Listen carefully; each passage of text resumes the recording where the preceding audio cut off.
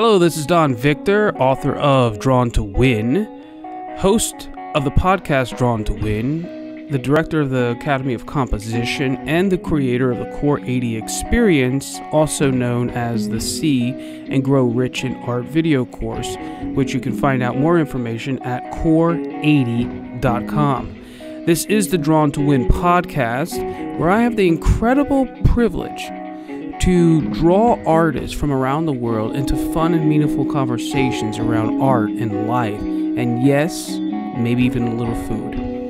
You can hear us each week on iTunes, Stitcher, SoundCloud, and YouTube. So make sure you subscribe so you always have a seat among friends. Let's get into the show. Ruth, welcome to the show. Thank you. So where are you from? I'm from Sudbury, Ontario. Ontario? Were you born and raised there? I was, in Walden, which is a little bit outside of the Sudbury area, but is since a part of the Sudbury area. That's pretty cool. I have no idea what that area is. I just know the word Toronto, but I don't even know what that is. 4 hours north of Toronto. Whoa, okay. Ooh, I just got a chill up my back. Well, that's cool. Now, I hear you have a bunch of little friends around you, just in case anyone's wondering what those little peeping sounds are. What friends do you have near you?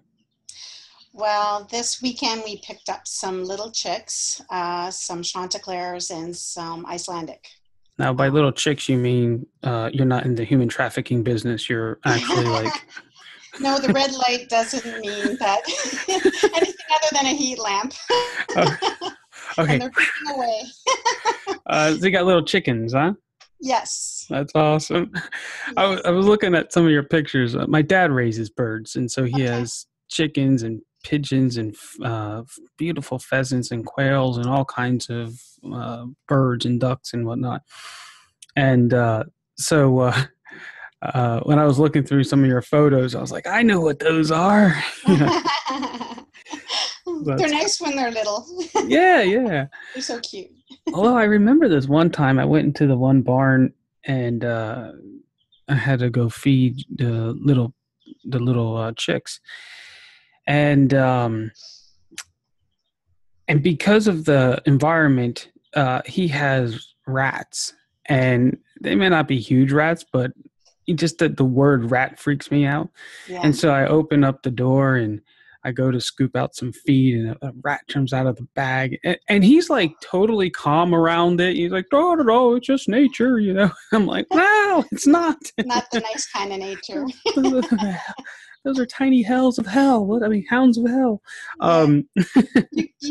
Nature does teach you, though, that's just, it's common, right? It's common nature. Yeah. And what's weird is the rat isn't the scary part. What's scary, and I find this true in almost every aspect of life, is the overactive imagination. Yes. You know, so you see one running along the top, and it's not, like the top of the barn or whatever. It's not that it's running, because the reality is it's actually running from you. But the imagination, at least in my imagination, I'm imagining this thing is just kind of getting in a better position where I can't see it, just for it to leap onto my neck and gnaw my spine out. Yes. And leave me paralyzed to die in the woods. Be fed on by chickens and rabbits. You have a good imagination. Well, that's the problem. It's a blessing and a curse. Yes, it is. In a safe place, it's wonderful. Yes. In the woods, it's scary. Yes. So, were you born and raised on a farm? Did you grow up your whole life on a farm? No, we lived in a developed rural area, which was very much in the country, like in the woods, but little subdivisions they place everywhere then. Where I live now was my grandparents' farm, where my father was born and raised. Oh, wow. My great-grandfather was the first one in our family to own it back in 1925, I guess. And I grew up coming here on the weekends. And so I know the property well, but I'm experiencing that in a new way. Indeed. as an adult. Exactly, Yeah. which means rather than it being fun great grandpa's farm, now it's responsibilities and duties Oh, and work. and after the fact, because there's been nobody in like probably, well, a long time who's really farmed it, or, so everything grows up wild in no time at all. So Wow. yeah, it's recovering it, I guess you could say. It's what an artist does, I guess. Sure. Yeah, it's the greatest project of all. That's awesome. Yeah. I want to farm one day. Oh, Um, I dream of. I always said by the time my son's 12, he's 7, so I got 5 more years to. Well, actually 4. He'll turn 8 in a couple months. Um, to acquire one, but I want a farm with some outbuildings, yes. and I used to call them outhouses, but then I was like, "What? Wrong word, wrong word." Yes. with some with some outbuildings that my daughter, who's 10 now, I call her my architect, my designer, and my son's my builder. And our old carpenter, I promised him probably when my son was born. I said, Ray, his dad taught him how to be a carpenter, and then he was my carpenter. And when we had our house, I'd draw designs and we would figure it out, and he would make it. And I said, none of your sons took you up on your skill. So when my son turns 11, 12 years old, he will become your apprentice. So you have to stay alive until then. Um, Yay. and That's awesome. yeah, and so I would love to work with my daughter on designing spaces, and then having Ray and my son and myself get out there and actually build those spaces Right. um, in their early years, Mhm. and then ultimately building it into a wonderful artist retreat community type of experience. So we could open it up once or twice a year and have you know the annual Vargas Farm Art Farm Nice. extravaganza or whatever. I don't know. Uh, Mm-hmm. so so that's really cool. I that's cool. We just have to make it a rat-free farm somehow. But That one. Can't say I've ever seen one though, but I know they're yeah, lurking, yeah. I'm sure. We just have a lot of cats running around. Yes. So, Ruth, what are you currently working on in your studio? Well, it's different than what I'm used to, but it is a chair for it's an Adirondack chair or a Muskoka chair. Ah, yes, yes, It's yes. it's for a children's charity called the Manitoulin Children's Foundation, who raises money through auctioning these chairs to send unfortunate or underprivileged children to camp, from my Hmm. understanding. I've never done this before. I was just invited to do it, so I was excited to get started on something like that. So it's proving to have its challenges, but Mm-hmm. I think that's really good. I like that. And Um, what are you painting on it? I'm painting sunflowers on it. Oh, nice. Yeah, backlit sunflowers. Oh, shoot. You're really good at that whole backlit thing. Oh, Um, or at least thanks. I should say, yeah, I would say backlit. Um, I saw some of your paintings, and you have one really prominent one, and it's just kind of cool how the light hits the snow in it and makes it glow. But it also, if I'm correct in saying it, it's kind of backlit as well. Mhm. Um, and you see that nice little, I forget what they call it, rim light, I guess, on the snow and I believe the trees. I'm not looking at it right now. I'm just trying to remember it. Mhm. Um, Yeah. so that's cool. So, do you paint sunflowers often, or is this like first time? No, years ago I would paint sunflowers when I used to do more of a folk art application. Mm. And so, yeah, I would do it that way, but I didn't want to go back to that. So I had to rediscover acrylic painting with sort of the grayscale underpainting, and then Yep. doing washes, applying washes on top of that. And Mm-hmm. I really do like the effect of it. I generally work with oils, but I've wanted to try medium. That's acts like oil or has the effect of oils, but doesn't take as long. Yeah. And I think that something new is opening up through this opportunity for me. That's awesome. Now, what benefits are you finding from working in your grayscale first, and then of course glazing your colors on top? But like, what's the one or two really strong benefits of doing that grayscale painting first? Yes, well, I tend to like to work for a long time on my pieces, and Mm-hmm. oils do take a bit of time. And because I do tend to still do, I still build layers, even in Mm-hmm. my oil painting. I find I can do it immediately with the acrylics, whereas with the oils, it just gets very muddy, and you just have to respect the drying time with the oils. So So you can move quicker. yes, and also blending. If I was going to do acrylics like I did oils, blending was always going to be an issue. So I couldn't get the effect that I wanted with the grayscale Mm-hmm. without getting it. Yeah, I just couldn't see how it could be done without a lot of dry brushing. I just didn't like the effect of it. So I find that this way I can continue to build layers and bring my values darker. I can do just the underpainting, and then I can even with my glazes push that down further if I feel it's not enough. Mm-hmm. I can't bring it lighter though. I can only bring it darker. So that is tricky, but I'm learning, and I know there's solutions to the problems because many of people have, done that before me. So Mm-hmm. it's a journey. That's cool.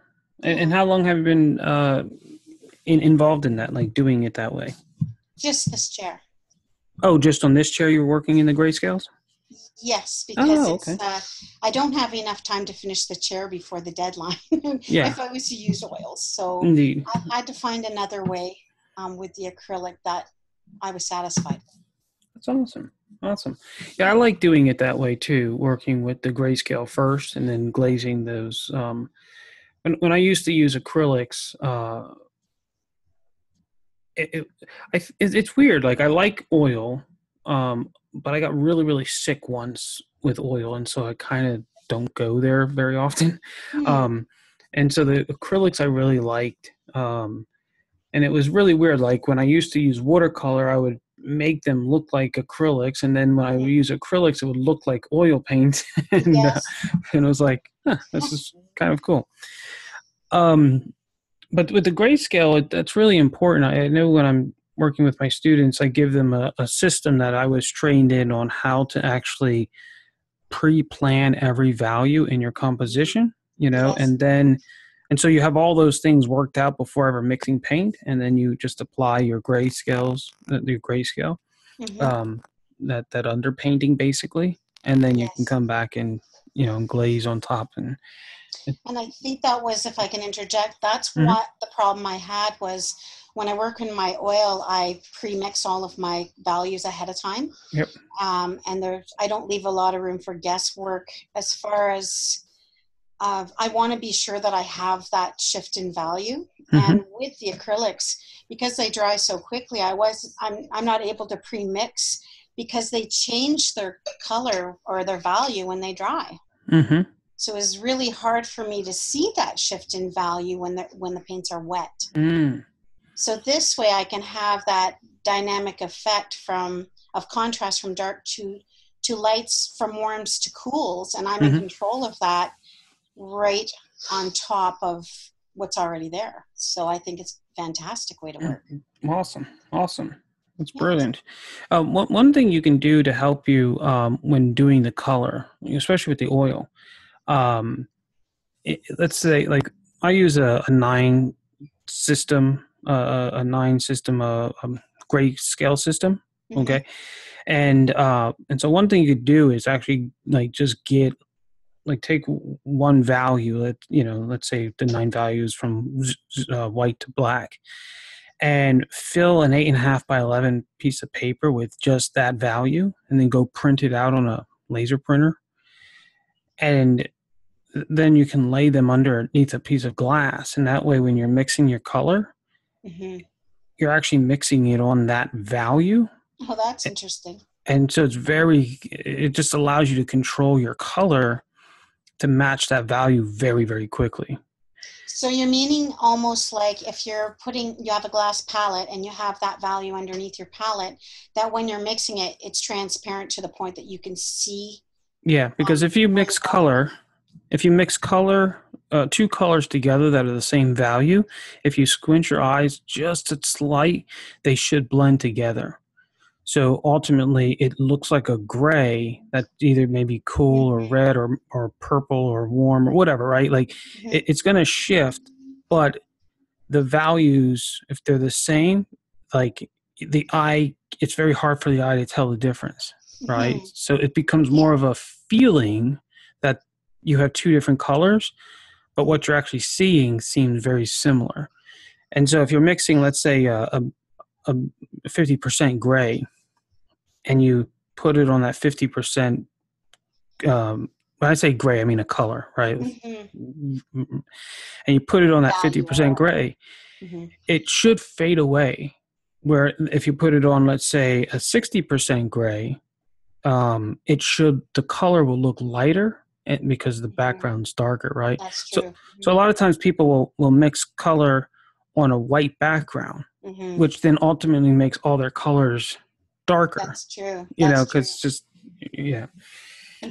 Usually would put a neutral fabric or work on a wood surface that's neutral with my glass palette for that reason. Nice. Yeah. Nice. But I find that would be a very long process for me. More or less what I do is I would print out my reference in a black and white, and then I would literally paint it in black and white, and then I would go on with my washes. So it's really up to my eye to decide what value that is. And so then I'm shifting through it. But with oils, it's very different. I actually mix the actual color under glass so that I get that value shift going through with the colors. And I don't think about the scale. But I know that I'm going one step lighter every time. So I know that maybe there's 10 or 12 different values there.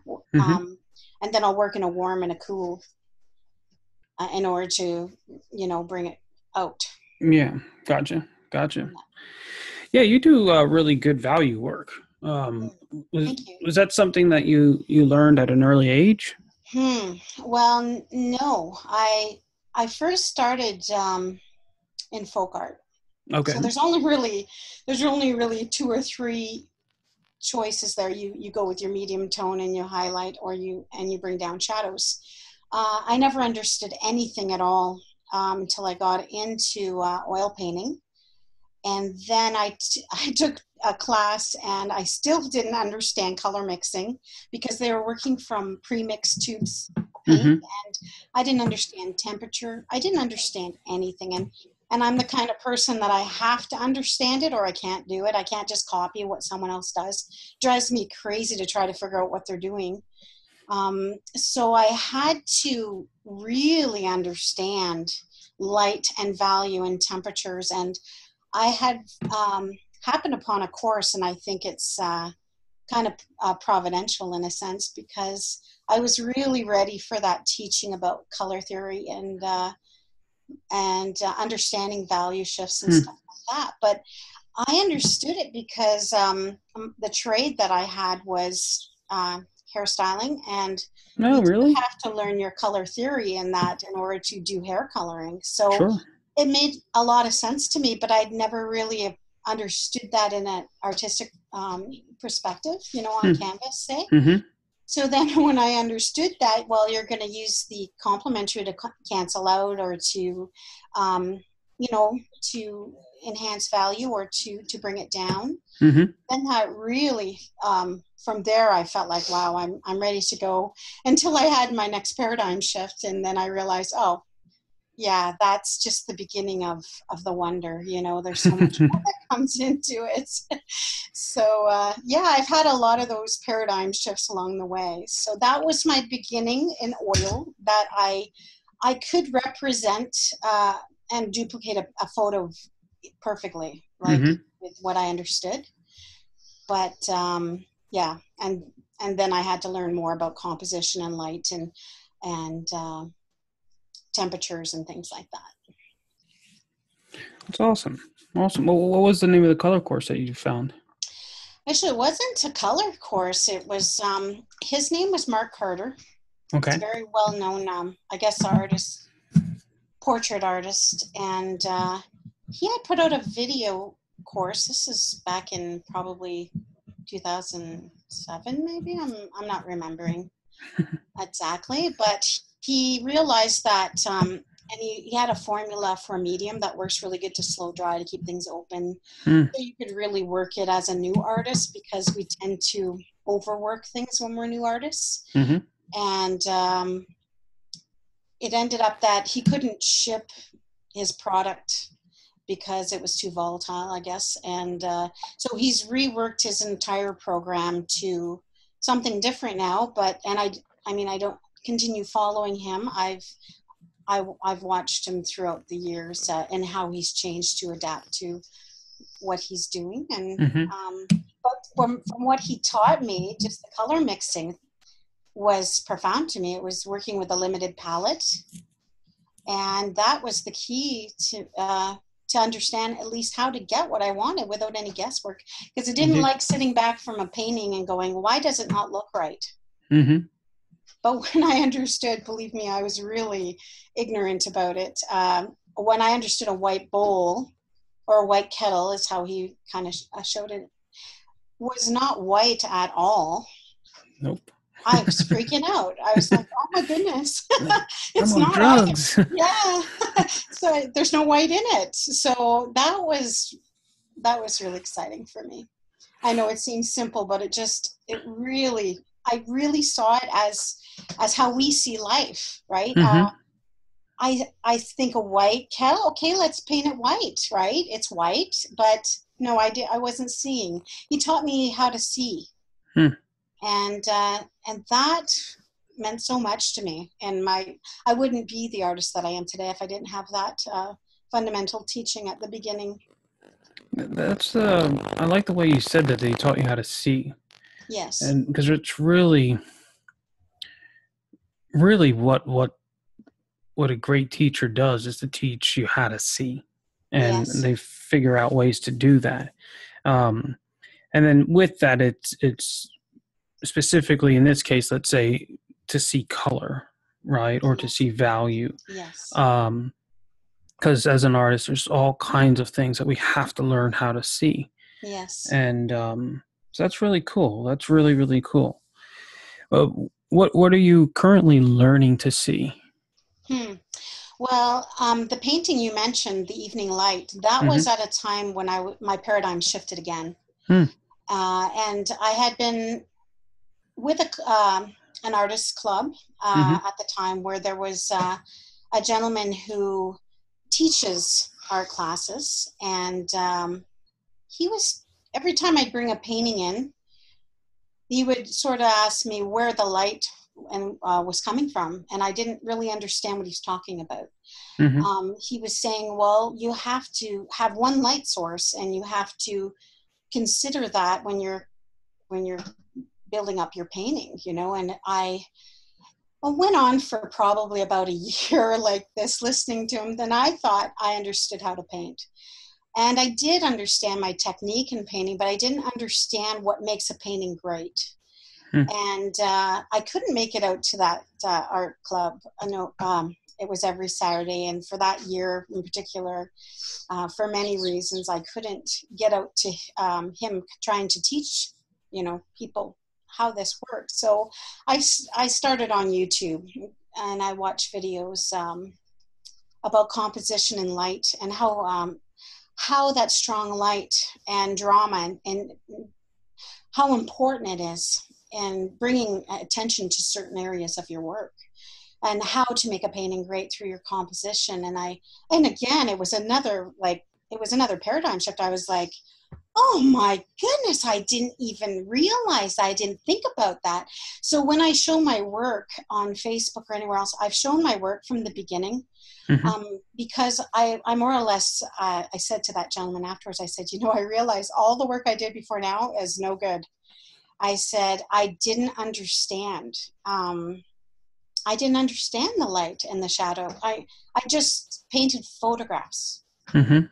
And he didn't understand why I even said that, but I did that evening light painting, and that was I painted it in a dark atmosphere with that light coming up from behind, and I just a little bit of light highlighting on that snow just to lead your eye around. And I thought, Mm-hmm. no, I didn't follow the golden ratio, or I didn't follow anything except I wanted the eye to go around the object and sort of in a Z design, and then through on the left hand side.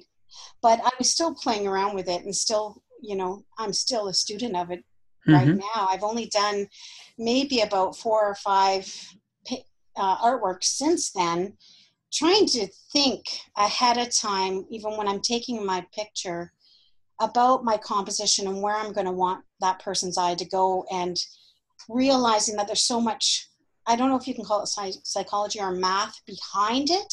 That's exactly what it is. Yeah, to make you go where I want you to go. And yet still having that realism, which is it's not copying a picture, but I want it to be an experience. And I recently watched one of your posts on Facebook where you decoded the painting, and I just flipped out. I was like, I can't believe that artists do that. I'm like, I want to do that. I want to make the waves go in and out. I want the trees to sway. Like, once you realize the power that's behind the master's work, you think, wow, that's almost it's almost alchemy. Like, it's almost That's like exactly what it is. Yeah. I like the word you're using a lot. So Paradigm, alchemy. Yes. Yes. And so I've always considered myself a medium between the world that is somewhere we can't see, to what I want to bring, what I want to draw forward, right? For people to see in the way that I want them to see it. But I've not always had the map that I need to find that. So I think it was in another post that you put that, and you probably can quote it. I'm not good with quotes, but it said something like, it's a Chinese proverb, that when the student is ready, that the teacher or the master shows up to teach them. So I think it was really neat, because I did look into your program and I thought, that's what I need, actually. I want to understand that. I'll tell you, I'm not going to go into a sales pitch here, but I will say this. The words that you're using tells me that you have the mind and the soul that's ripe for that kind of information. Thank you. So, for example, a lot of artists will say, when they come to me, they'll say, yeah, composition really means this to them. And design means, well, I'm leading the eye through a painting, right? And technically, they're correct. Where they fall short is, technically, if I got in a car and I drove from New York, and I could be going to California, because technically I'm moving, right? Yes. But without having a purpose, you could end up in Mexico, not California, or I could end up in Toronto, and not California. So that's the key, the element that's often missing. It's not about moving the eye through a image, quote unquote, pleasingly. It's about what is the psychology or the experience or the feeling that you want that person to have. And then you move the eye in such a way that it actually triggers that specific emotion. So if I move the eyes up, that is a very optimistic experience for the human being. If I draw the eyes down, it's not an optimistic experience. True. It can be nostalgic. It could be, depressive. It could be, and so depending on how the eye engages inside your rectangle is going to make you feel very, very different. So it's a lot of psychology. It's also, if you're interested in studying psychology in terms of sales. So, for example, like power structures So oftentimes, like like in a church, right? You have a pulpit that's up higher than the congregation.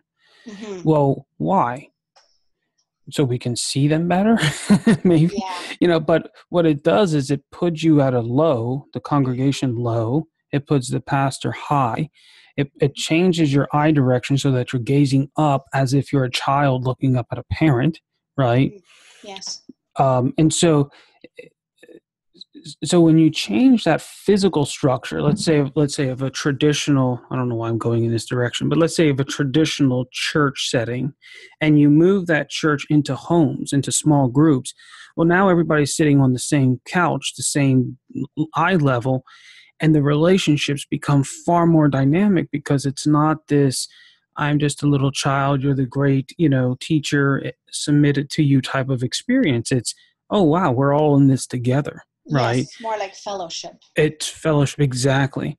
Mm-hmm. And the richness grows. It's the same thing Mm-hmm. with a painting. Like if you're forced, let's say if you do a portrait of someone and you shift it up a little bit so that the eye of the average viewer, has to look up. Well, now all of a sudden this painting has authority. It has, it's we're submitted to it. But if Mm-hmm. you lower it and we look down on it, well, now it's submitted to us, right? So Right. so there's all these little things that you Yes. can play with that become an experience for the viewer. And to me, that's where it becomes very, very fun, like Yes. figuring out all that stuff. Um, so I like the word alchemy a lot, which ultimately means in the Arabic, Allah's chemistry, right? The chemistry of God. Okay. Um, and and um, which is really the story or in the imagination that transforms something. And so, how is it that you can transform these materials, paint, canvas, which ultimately in itself has no value or very, very little value, Mm-hmm. right? But when you infuse your imagination and personality and skills through them, Mm-hmm. you're 100% right. There's an alchemy that occurs. And more importantly, there's an alchemy that occurs when the viewer engages with it, right? So the painting is not really important. What's Yeah. important is Right. the viewer when they walk away. Did you change them, Yes. That's right? right. Yes.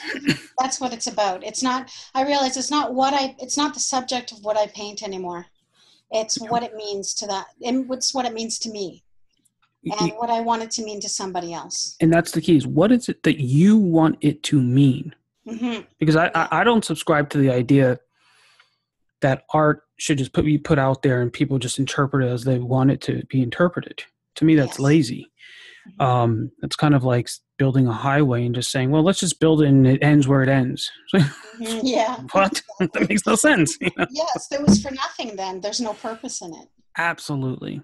Yeah. It's purposeless. And so when you start talking about psychology and you start talking about math, a lot of people get confused with what is design and what is composition. Yes. And after 25 years of studying this and playing with it and practicing and teaching it, I realized that design is the psychology or the storytelling or the grammar of your work. And composition is the math, it's the precision, it's the understanding how um, the mathematics of this space works and then working within it. And if you want an extremely intelligent, highly intelligent piece, you need both. Yes. You need to respect how something um, how to bring it out. Yeah. Because if it's one-sided, it's not as effective. And the design really is what engages with the people. And then the composition, that math gives the piece itself this intrinsic value because it's just so well crafted and pulled together, Yes. um, which then we feel. It's I always tell people like when you jump, the amount of calculations that occur in the human mind or any animal, I've realized I realized this by watching squirrels jump from trees to trees. And I'm like, the amount of science and Yes. mathematics and physics and Mhm. just everything, you know, like It if commands mhm. a deeper respect, right? Yeah, yeah. I mean, Yeah. the brain works so fast, and Mhm. we get it. So when a painting is not composed properly on a subconscious level, our brain is calculating it, and it can tell if it's off or not. I know. That's why I sit with a painting for about, for however long it actually takes Hmm. after I'm done it. And like after I've got it to a point, and then I let it talk to me. Mm. And if it's not right, I'll feel it. Hmm. Because I realized this early on. Years ago, I painted a chair, if I can give an Mm. example, and it had a little window with a very tiny little impressionistic painting of an ocean and some birds flying. And my husband came along and he said, "Oh wow, I feel like I'm looking through a little peephole and I can see a world out there." And he says, "I can see it. I'm looking at him like it's not what I was thinking. How can you have a good imagination?" I thought the brain is doing something, so I don't really have to put all the information there. Yep. That the brain will do it. So I've played around with this with people for a long time at shows, and knowing that if I get the values right and if I get my math right, they'll see something more. I've had perhaps people saying it feels like it's coming off the canvas, but I Mm. know it's not coming off the canvas. But it's their brain is doing that. It's making it happen for them. And I realize, wow, if I just respect the rules Yep. and play within the game the way it's supposed to play, that the brain and the psychology will work. Yep. But as you said, if you don't really know, you're kind of guessing at it. And I'm glad you said the rules. You know, Yes. I was telling someone the other day, I was driving once and I saw the way the light came down and hit the mountain and the trees and this little house. And I was like, wow, that's beautiful. And I realized beauty is just being in awe of the government or the principles or the rules that exist that are not Yes. man-made, but it's That's right. something beyond us that made those rules that says Yes. when light comes in here a shadow forms, right? Yes. and and so when I hear people say, oh, you know, or I'm an artist, I'm here to break the rules, I kind of Mhm. chuckle because Mhm. you can go break man's rules, but Yes. design is not a Yes. man-made language. Yes. It's something that something else made that language that reality, and those rules can't be broken. That's right. And There's if an you break order. it, then the art is broken. Exactly, if there's an if order. there's not, if you don't respect that order, then you're going to know it when you're viewing it that it's not been respected. Because I've done it many times where I've expanded a painting without my reference Hmm. in particular, and when it was critiqued by that one individual, he picked on those areas, and I thought it was interesting because I only just pulled it a little further, maybe an inch or two, and it did not sink in with the rest of the work because it wasn't really there to begin with. Exactly. Now And you could stretch those and all those things, exaggerate it, but you would have to do it from the beginning mhm. so that it's not a mistake, but it was done deliberately. It's not everybody that can see it, but there's certain people who do see that can see it. Other Indeed. people, they don't even think about it. And I think, well, that's good then. I can get away with it somewhat, but I'd rather not have to do that. And knowing the rules, like if something like that occurs, like knowing the rules to make sure that there's enough there that brings Yeah. satisfaction. What's the word I'm looking for? That satisfying feeling. Yes. uh, It um, doesn't stop you. yeah, exactly, exactly. So there just has to be. So you have to know, you have to have that sensitivity to know what to exaggerate and focus on, and what you can let go. Hmm. And Oh, definitely. As far as bringing something into focus and letting everything else sort of go back, like, or not as defined. Yep. And I think I do that more. I try and do that more with light now than I do with value. Even temperature, something cooler is less important than something warm. It's just the way that we are. So we're more drawn to that warmth. So I don't know everything, but I'm learning, and I think intuitively I'm still very intuitive. And so when I do a piece, I'll sit with it for a while. Like I just did a birch painting, and I wasn't happy with it because it wasn't very pretty to me, but it respected the situation. And I achieved what I had set out to achieve with it. And I put a little bit of a bush in between the trees that was there in my reference. And I couldn't figure out, why am I even painting that there? Because it's just in the shadow. You probably wouldn't even really think about it. But then I realized why I did it. And I told my husband this. It's because I wanted to go down the path. And if I was to not put that there, everybody would cheat and go through the trees. And this way their eye has to come around that bush, just as if they were walking. They wouldn't be able to walk through there. That's brilliant. That's brilliant. And yet it wasn't strong enough to say what it is. It's just, I don't think you think about it. And I think people would say, why would you put that there? But now I know why I did. Yep. And so now next time you can be more deliberate and more intentional.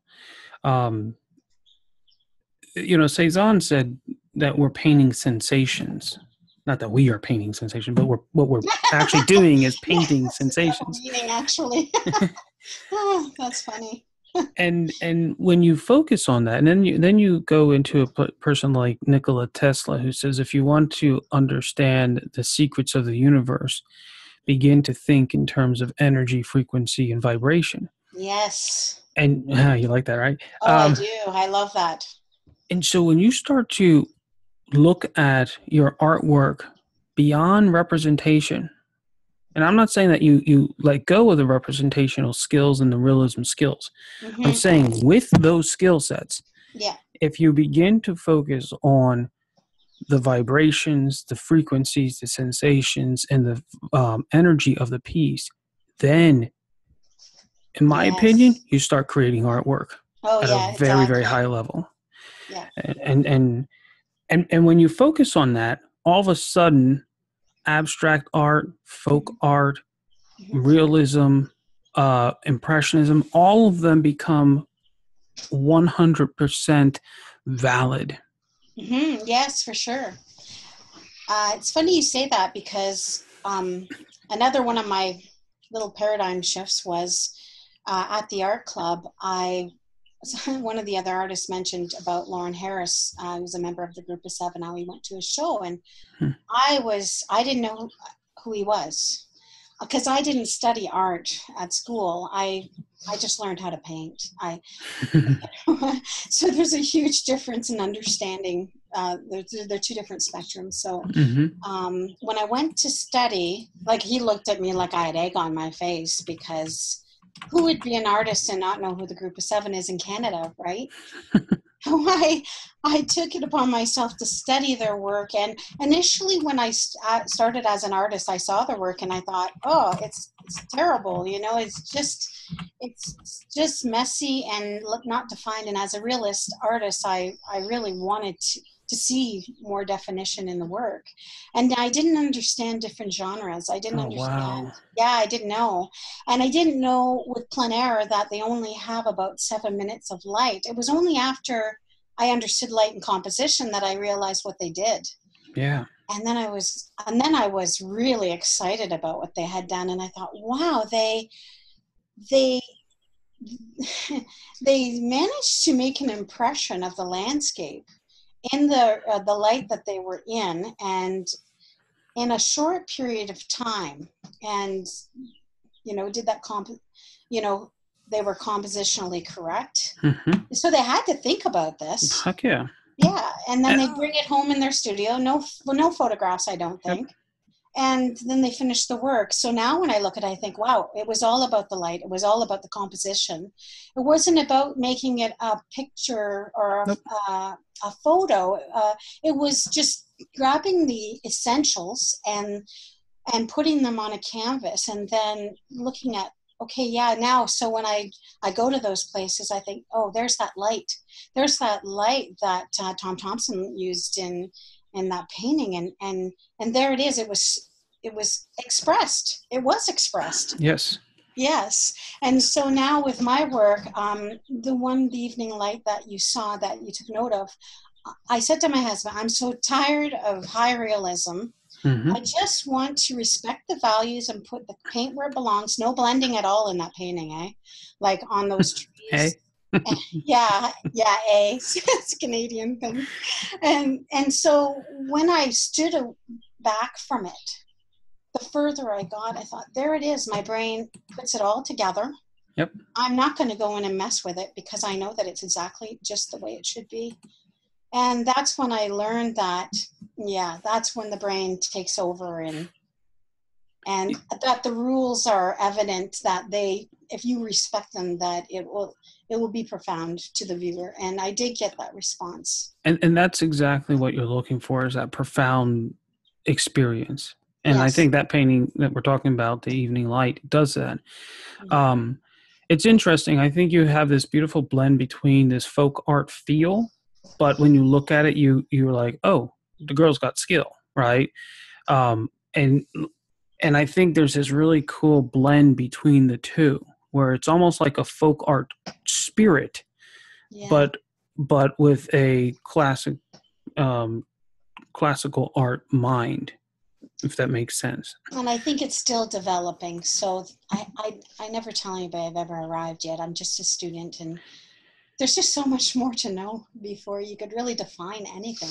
Yeah, I would agree with you on that. Like when I look through your work, I don't really see a distinct style, but I do see this hunger, and you're constantly moving and growing to another depth. And, you might do that for the next, 10, 15 years, and that's okay, because, I looked up this Lawrence Harris, and I love the work. Yes. I love it. Yes, me too. And yet he changed his style. Sure. Yeah, he started like the Group of Seven, and then he turned out, doing something really different, just breaking apart and those values and when you look at him and you read these images, right, you can almost hear him describing to you, it was like almost like these very light value triangles just pulling up out of the sky, and then behind it was this beautiful soft white mass of snow, and you can almost hear him describing these landscapes without using very many nouns. Yes. Right? Yes. And it's like his soul was having an experience, a moment with the spirit of the subject. And what he captured was his way of articulating that experience, not what his eyeball saw, but that invisible dialogue with the muse. And the muse was the environment. It wasn't, an apple and an orange on a table, which is a muse in itself. And also the muse, the relationship and the dance between the light and the snow and the warmth of the earth and the water, and himself being present, because we're looking at it from his view. And being able to write this essay, choreograph this beautiful dance in paint and pencil, is beautiful. I mean, it's beautiful. That's what it is. That's right. They took the rugged Canadian landscape, which people would really probably, from what they were used to over in Europe, would say, well, it's pretty raw, undeveloped, untouched, and yet they expressed it in such a profound way that it attracted hundreds of thousands Yes. of people to a country from everywhere in the world. Yep. And it branded the country. It trademarked our country. It's kind of strange how in America, we have a group of people who constantly want to tell Americans, and I include Canadians in this, that, we hate nature and we're always trying to kill the planet and all this stuff. Yeah. And what I find very interesting is that a huge part of American culture is built off hundreds of years ago, this experience where people came to the New World. Yes. And what they saw was untouched land, which they were not used to, because in Europe, you had wars and all kinds of things, and people conquering lands and taking it and this and that. And I took this American painting course. It was an art history course back in college, and it was I would probably say the best course I took in all of college. And it really was nature. The artists and nature became. They were saying that it was the new Garden of Eden, right? That they found this paradise. Yes. And the artists like Thomas Cole and Frederick Church, and and these kind of guys up in Canada, and that's what they were doing. They called them like the pastors of this church, which was, but the way they put out the way they preached their gospel, which was this beautiful relationship between God, nature, and man, and that we were to be in all of this experience, was through their paintings. And I think that's great. Yeah, I think that would be probably how I would see myself as well. That's beautiful. Thomas Cole, and I'll bring this up because it might be a technique that you might be interested in. It might also give you insight in what these guys did. Thomas Cole was the first American landscape painter. And when I say American, I guess I mean the colonies or whatever, not necessarily in Canada. And he worked up in New York in the Catskills area. And what he would do is he would go out and he would take notes of the landscapes, the trees, this, and not just write, but I would assume, because I haven't seen his sketchbooks, I would assume that he would sketch, write, take notations, all this kind of stuff. And he would just go out like a researcher and gather information. And then he would go back to his studio and compose these very large paintings. And when people got in front of them, they said, "Oh, we're in the Catskills." But you can never find that location in the Catskills because it didn't exist. Wow. But he was able to capture the spirit of the Catskills, and people knew that that's where they were. Yeah. But it came out of his experience, out of his mind. And I just always found that very fascinating. Yes. So he took the integrity of the land and he reproduced it so that it was so real that people believed it existed, and yet it was something that was never actually seen by the human eye. Exactly. And yet it becomes a part of your history because it's something people experienced early on as the landscape. Absolutely. Yeah. Bingo. Yeah, I think the group of seven probably did something similar to that. And yet you can trace quite a bit of where they were. Mm-hmm. But Lauren Harris, of course, like he changed. There was more psychology built into his work at the end, where it was more spiritually applied. And yet we knew that the medium he was using was the landscape. Now I'm looking, expressing something through it, right? I'm looking at a picture of him. Was Lauren Harris like a light-skinned black guy? No, I don't think so. Wow. White. Yeah.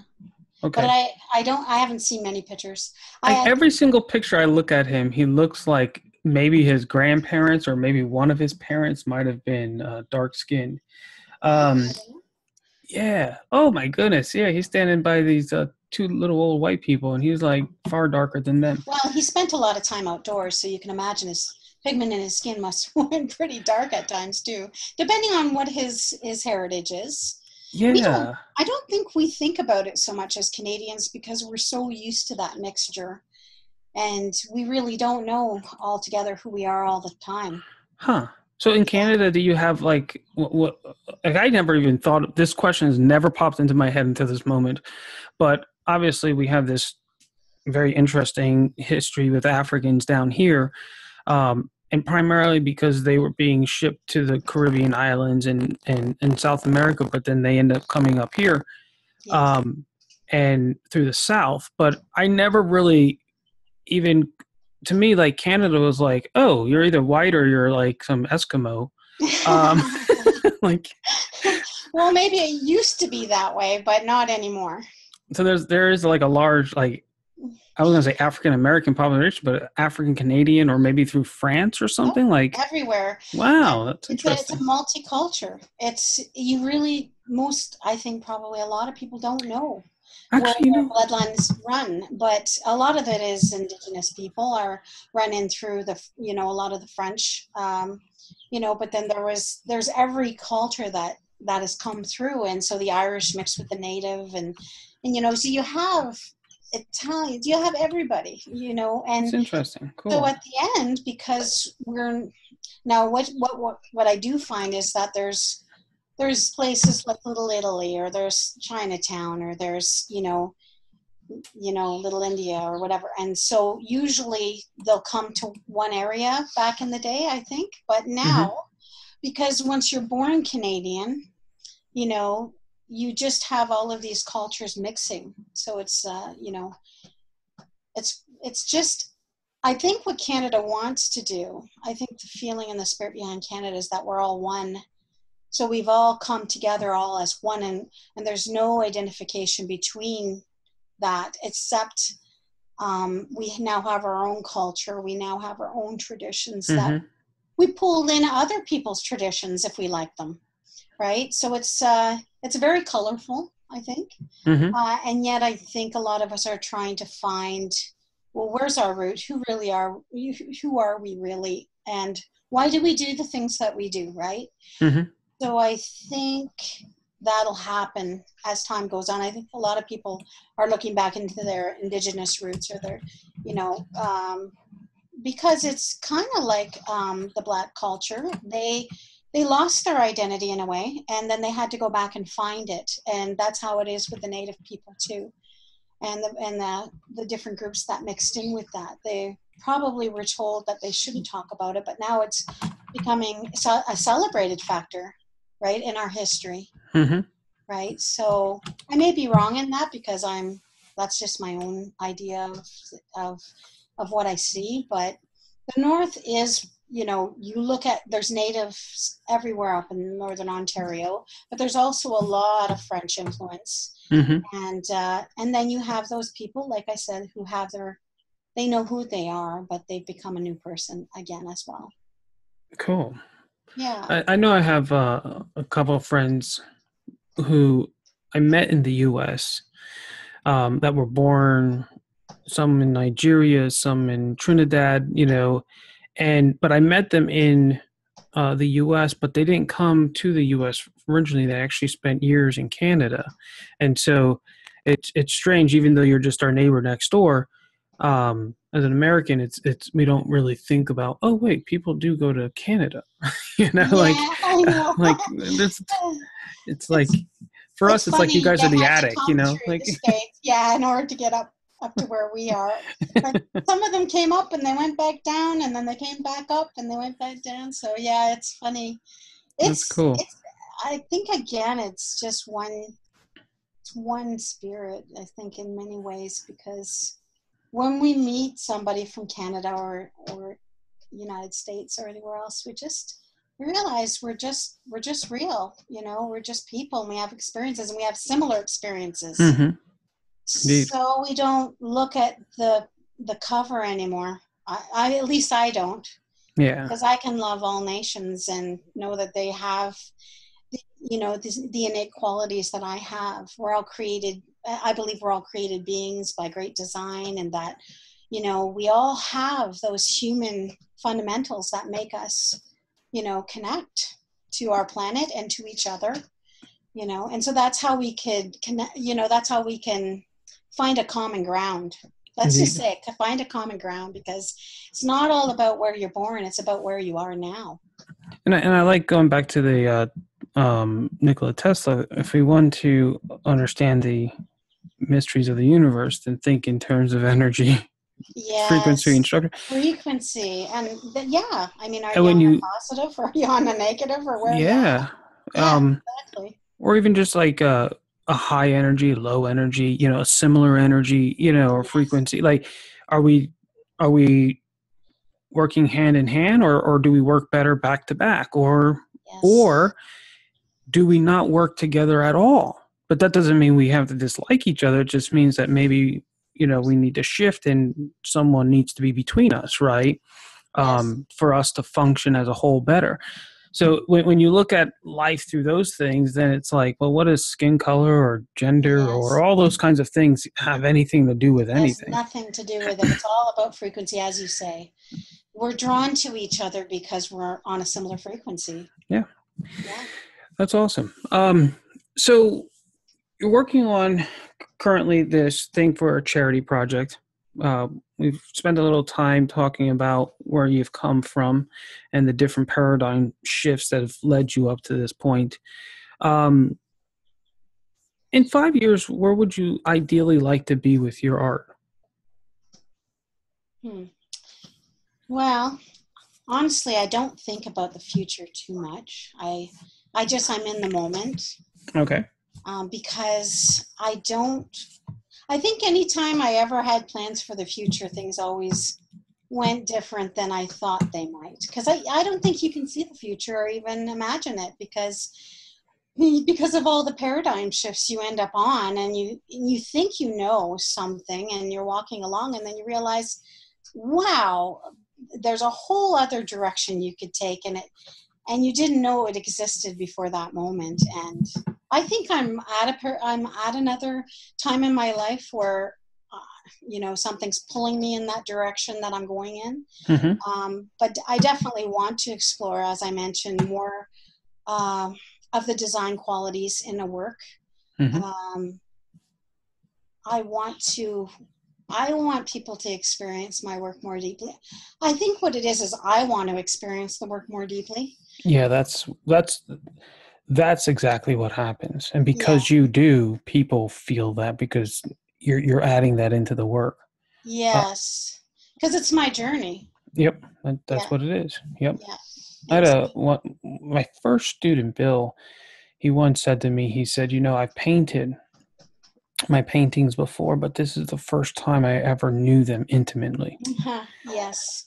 And I went out to New Jersey to visit him before about a week or two before his show, and he had all the paintings hung up. And as soon as I walked in, I was walking up the stairs, and there was one at the top of the stairs, and I wept. It was like, um, because we spent 3 months designing out these 13 paintings, and the approach that we do it in, it's like literally you can articulate why every line exists, why it's positioned where it's positioned, Mm. why it starts where it starts, ends where it ends, what diagonal it's in, why the values work the way every single value works the Yes. way it is. Like, you know this thing intimately, and then more importantly, it's come out of you. So you didn't copy it from something else, right?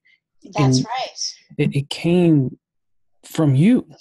And um and so when Sargent says, something like, when I'm done with a painting and I give it, to its owner or whatever, it's like losing a friend or something along those lines. Like, Yeah. most artists know what that mean. Uh, Yes. they know what that means, but I would challenge them that if they would design to a greater capacity their art versus Yes. relying on. Now, I want to be careful when I say this. When I say relying on references, I Mm-hmm. think references are important, but I Mm-hmm. think a lot of artists say they have references, but what they're really doing is just copying. And um, and they haven't learned how to not copy, because that's all they really know. That's what they've been trained to do, is to copy. Yes. Draw what you see, through Mm-hmm. observation, measuring, and all they're really doing is transferring this subject that's in 3 dimensions to a 2 dimensional surface. But Yes. without designing, Mm-hmm. without composing, well, then you're just representing. Yes, it's And already existing. yeah, there's really, You're not you know, creating anything. yeah. Yeah.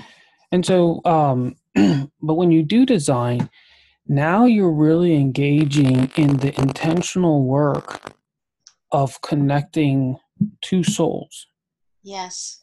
and Well, it's experiencing yourself. I think of it like this. I think of God like that.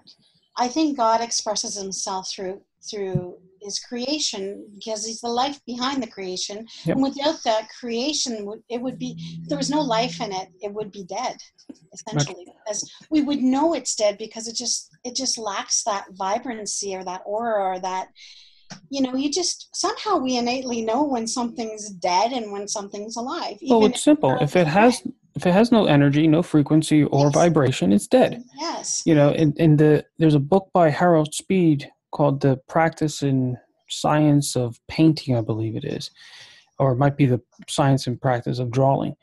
mm-hmm. And he has a chapter in there where he says, if you don't add rhythm to your work, it has no breath. It's dead. Yes, You know, yes, and so when you're in art school and they teach you about repetition, they'll teach oftentimes it as a motif or a pattern, or design in that sense, like it's a 2 dimensional graphic design approach. mm-hmm. They don't teach you that a master artist, let's say we have 360 lines available. Obviously we have more than that, but in a circle we'll say 360 degrees. But a master artist will only use 5 to 8 of those directions, right? Just like a palette, you have all these colors available, but they'll limit their palette, right? Mm-hmm. So by limiting your lines, you have to then rely on repetition, which then gives it beat and rhythm, and it resonates, it increases, it amplifies that math. So, when your eyes keep feeling this same exact diagonal repeated over and over again, it starts to breathe. Mm-hmm. When you just use random ones, well, now it's chaotic and it's disordered, and we feel it, we sense it, and it's just not jiving with us. Yes. And see, I don't understand that yet. I think I approach things intuitively, and I do know that there's an order, but I'm not exactly sure how to get it right every time. Yep. And so I realized that an artist has to learn that representational part first. And I think every artist has to learn that. But then they have to step over, if it's in them to express it just the way that they want to experience it, that they would push themselves a little farther because there's more to know. But I don't think we can grasp the fullness of it from an early point. I'm not sure about that. No, when you're looking at a picture of something, you don't automatically know why you like it so much. If it's, even though you don't know, it's done right, but you well, don't I need to agree know with you on why. that you need Yeah. to know the language, you need to know how to articulate Yes. it.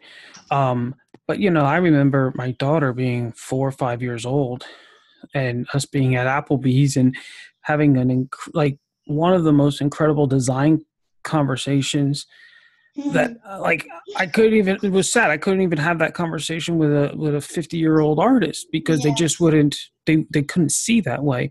And she's like, Yes. yeah, Dad, when I look at that, I see the triangles and the rectangle. And she's like, she's not drawing it, but what she's doing is she's sketching it out but breaking it down, right? Yeah. Yeah.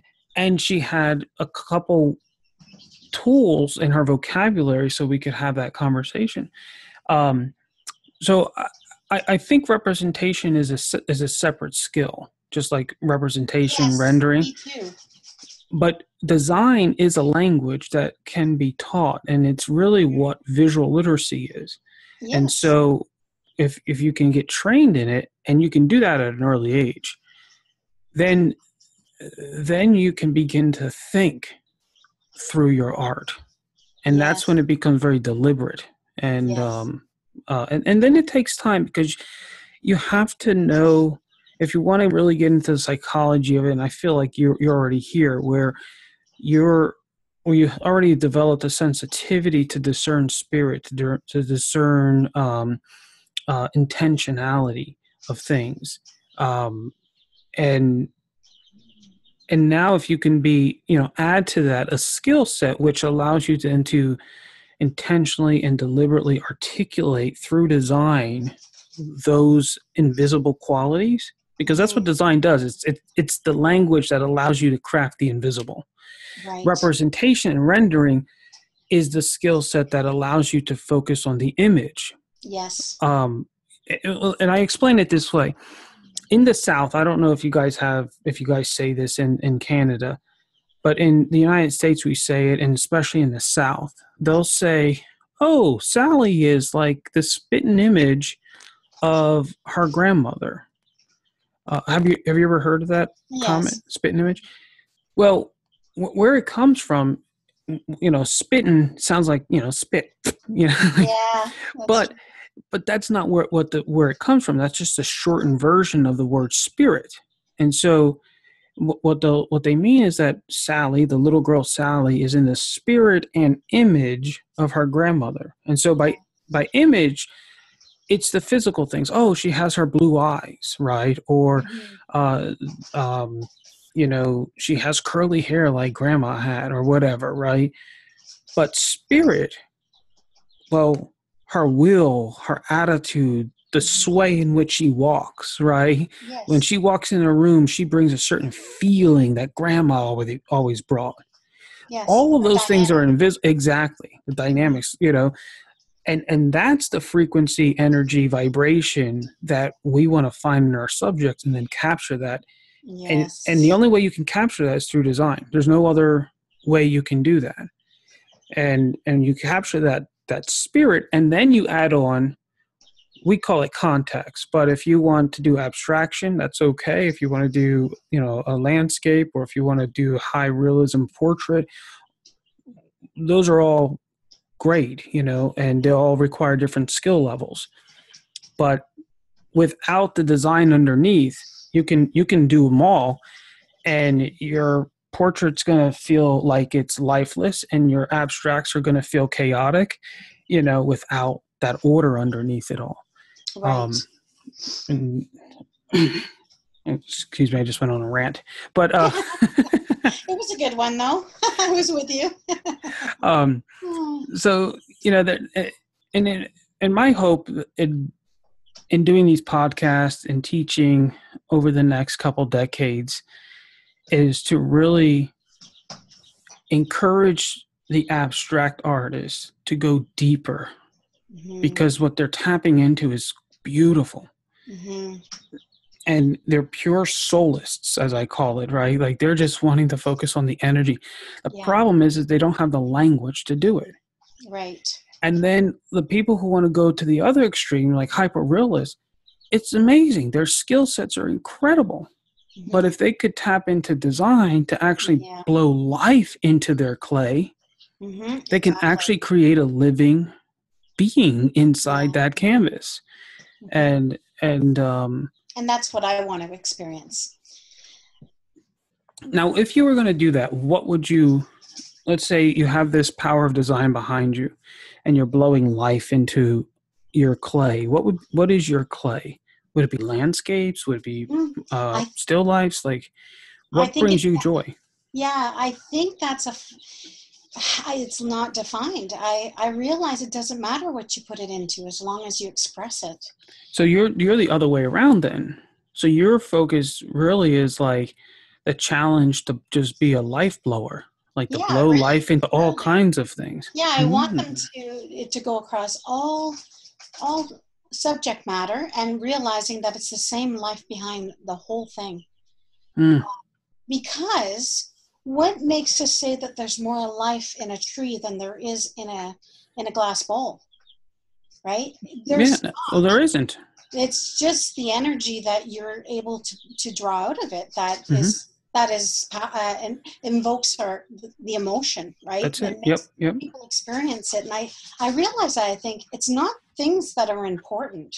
It's what it means to a person. It's how we draw it out. And I love the word drawing, because when you look up drawing, it's not paper on pencil, a pencil on paper, excuse me. It's pulling it through and bringing it out of one place that we can't see and into something that we can. And not only visually, but spiritually. Speaking, right? Well, and so that's the difference. That's the dynamic. That's the I don't want to be one that just says I'm a landscape painter, or I'm still life painter, or I'm a portraitist. I want to do it for whatever I think it pulls me. I don't think I pull it.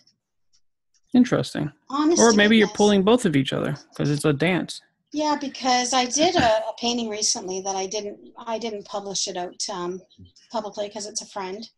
And I don't know if you saw it because you're friends on my Facebook, but it was with the Bible and the cloth and the sword. And that one bothered me because within my reference material, I did not have something that would flow very well together. So I had to think of complementaries and whatnot, but I also did that intuitively. I didn't know what I was doing with the background. I had to make up, I wanted to be cloud-like, but I didn't have the confidence that I could do clouds. So I was just throwing paint on there, and I was using color because I was feeling that it was going to be very moody. And in the end, it looked like a cloud, but it wasn't anything I thought really about how I was going to do that. Now, let me ask you this. Because everything you mentioned are all representations and therefore symbols, right? Right, that's right. And the problem with symbols is it requires for the viewer to know what the symbol means. Yes, absolutely. Right? Yes. So one of the things we stress is to be cosmopolitan in your art, meaning versus Main Street. So Main Street requires, or let's say local, right? So to be local means you have to know that the language of that tribe. You have to know what that sword represents. You have to know what that sword, what the Bible represents. You have to know what, these things, right? Yes. But if you could elevate it to something else, not changing the objects, right, but in the way you approach the art. So, for example, let me ask you, what does the sword represent? It represents the Word of God. Okay, so that's a comment that's very general, and you can't feel it, right? You can think about it and you can see it, but you'll need to make that connection. You'll need to say, "Oh, the Bible is the Word of God. The sword is the Word of God." There's a connection there, which then limits the amount of who could experience that image, right? That's true. So let's go further. Well, why would the writers use a sword to represent? And so what is the energy, frequency, or vibration, or AKA the spirit behind the sword? Like, what is it that we're to experience or feel or sense when we imagine the sword as the word of God? Well, it's a weapon. And okay. So you can use it as a form of protection. But also, I think it's also a person with a sword has somewhat a strong level of authority because they have the sword. Ooh, now we're talking.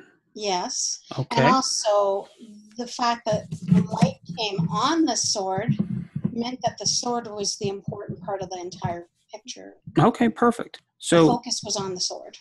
So the focus is on the sword. So the sword gives two things, you said, protection and authority. Yes. Okay. Now what's interesting, it also gives power. Well, yes, because it's a king's sword. Just to be specific, it is a king's sword. So in the Greek, you have two words called the exousia and the dunamis. And so the sword, in a way, is kind of both, because if you hold the sword and someone sees it and you speak, you have authority, right? Hey, stop. You're going to stop, right? Right. If they don't stop, then you can swing the sword, and now it goes into a kinetic energy, which then becomes dunamis, like dynamite. It becomes like power, right? You've forced that person to stop because you cut their legs off. Right. Or their head. Or their head. And if they're running at you, well, then you've transferred authority to power for protection. Yes. So what I want by asking you these questions, what I'm forcing you to do is to move past the visual, past the representation, past the symbolism, and go deeper into the energy of what that is. Yes. So now if we say, okay, if we want power and we want authority and we want protection, now the question that I would ask you is, what line pattern in your image would trigger inside of the viewer the sense of authority? And so let me give you a couple examples and you tell me which one best fits there. Would a bunch of horizontals make you feel like there's authority there? Or would a bunch of diagonals or would a bunch of verticals make you feel a more sense of authority? Yeah, I would say the vertical, because it's standing out. That's it.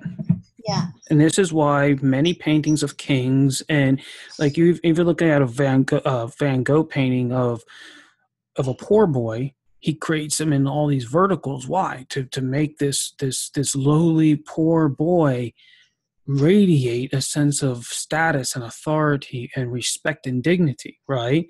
Right. And the painting the boy doesn't do that, but painting the boy and saturating him in a matrix of verticals broadcasts that, and that becomes this wonderful experience. Like, I see this little poor boy and yet I feel a king in him, right? Which then gives us insight into the mind, the heart, and the sensitivity of Van Gogh. Very different experience. So a lot of portraits of kings are done in verticals, right? Because they're trying to exude, broadcast, transmit into the psychology of the viewer that this is the moment of authority, or the image of authority. So if we want power, would we use verticals, diagonals, or horizontals?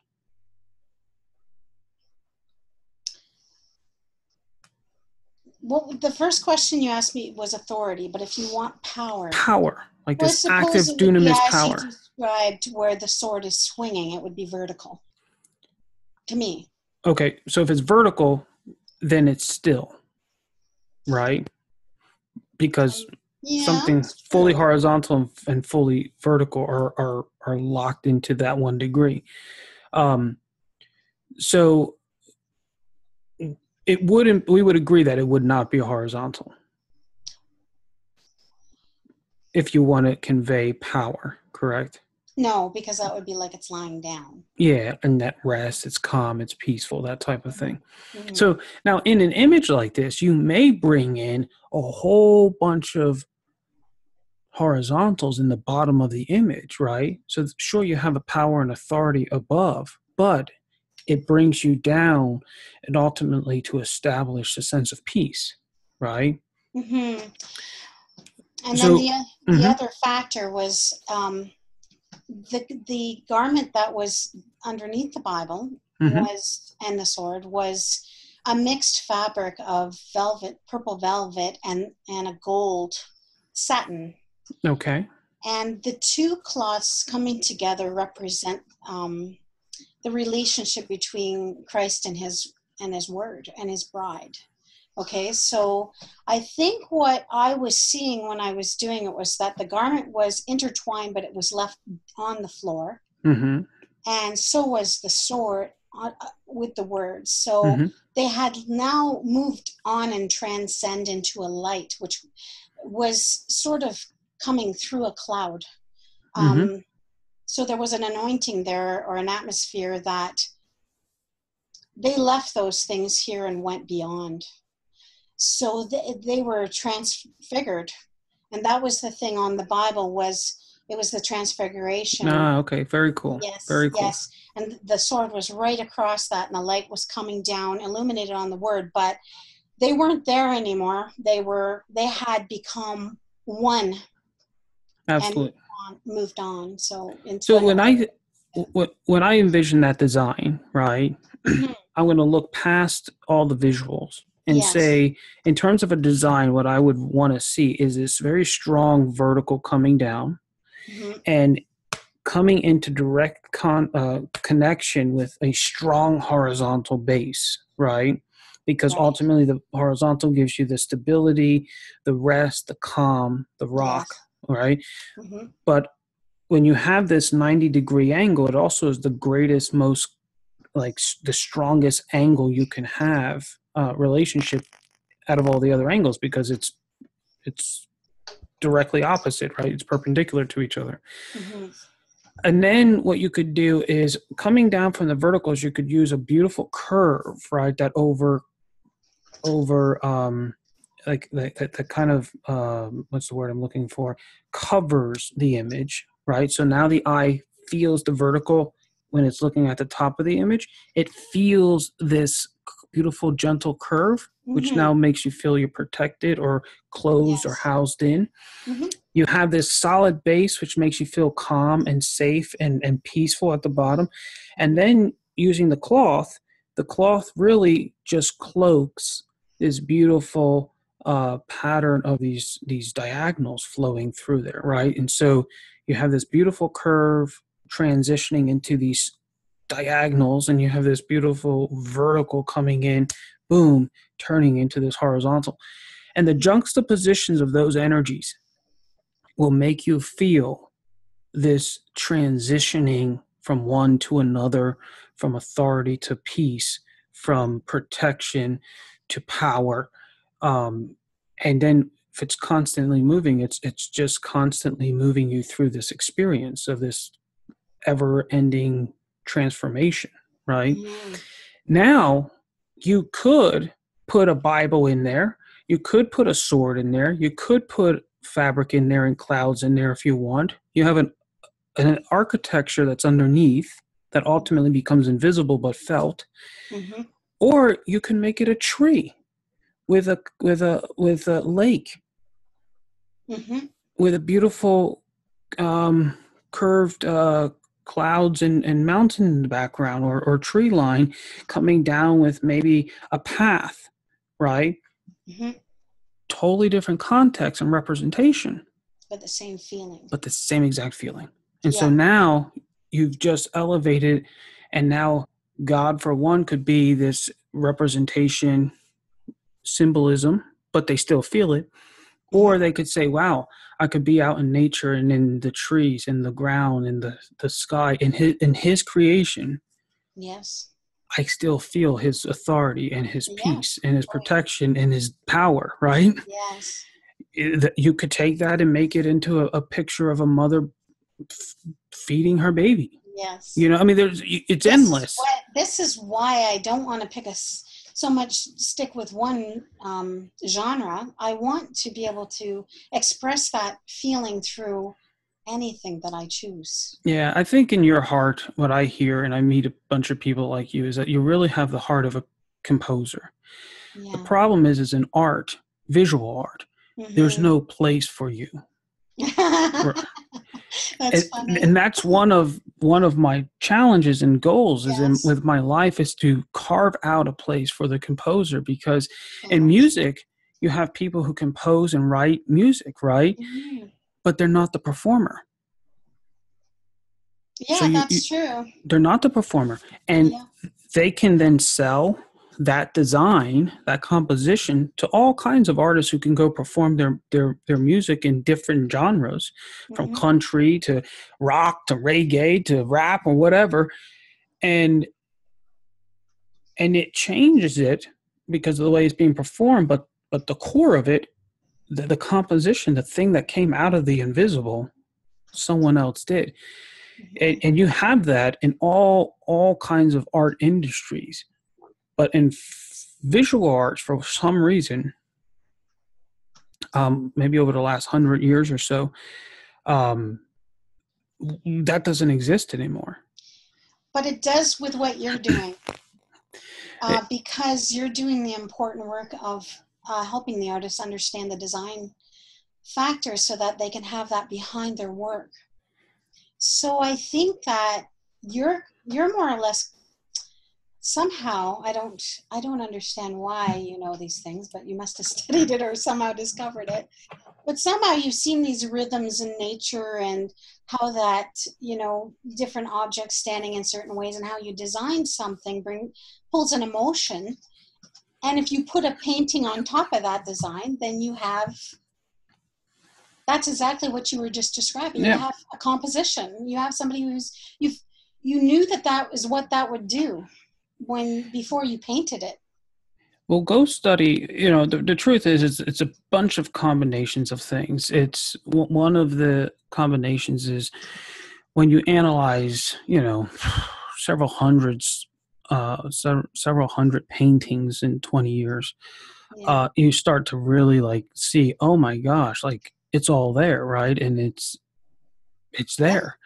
The other factor is I was raised in foster care. And so being raised in foster care, I lived in so many different homes, and they all had a similar structure, but very, very, very different contexts, right? And some had stronger elements and some had weaker elements. And so it was weird growing up. It was like a curse to have, to always be removed from one home and put into another and then removed and put. But somewhere along the lines, I actually started to look at, whoa, what a blessing that I had, because I got to see where most people only get to see one version of this experience. Yes. I got to see 10 different versions of this experience, right? Yep. And so, at 41, there's a blessing that comes from it. There's also some things that I still have to deal with that most people don't deal with, I remember when my daughter came along, I was so used to living in other people's homes that I did not know how to live in my own house, right? And so my wife said, she said to me, she said, she's your baby. You don't have to ask to come into the room to be with her, right? And it was a very weird thing, but that's I was just so used to living in. Yeah, it was. Yeah, exactly. I didn't know what it was like to have my own family, my own home. So even though it was my family, my own home, I was just trained to observe, right? Yes. So in that, and there's, I spent 20 years really just dedicated to try to understanding God, life, invisible things, metaphysics. So you bring all that together, and it's just this very interesting collection of insights that that then match to when you apply to the things that were written 100 years early, past. For example, Da Vinci says that the work of the master is to conceive ideas and to design them. The actual execution is left to the lesser minds, right? Well, that makes total sense in the world where designers and composers, where you're being paid to design and compose, right? Right. Not to paint. Yes. It doesn't make sense in a world where the artist thinks, oh, I'm the executor, the painter. Yes. Right. And so that's kind of where my goal is to contribute to art history, is to help restore the composer's mindset and really the focus and the importance of it. And in doing that, what's beautiful is there's people like you who I find, and myself too. It's why I haven't, quote unquote, mastered a medium, because to me, my joy has always been in the architecture of the piece, not the putting the contractor's hat and actually constructing the building, right? That's right. And there are some people who just absolutely love the painting process, the finishing process, the constructing process, that sense. Mm-hmm. But they have no idea where to really start with how do you make a blueprint, Yes, But that's before you right. make the blueprint, you have to sit down with the client and know what the client's desires are. That's the story that we talked about all the way from the beginning. So Mm-hmm. it, it's okay if you know how to move an eye through a painting, but if you don't know why, Why you're doing it, yeah.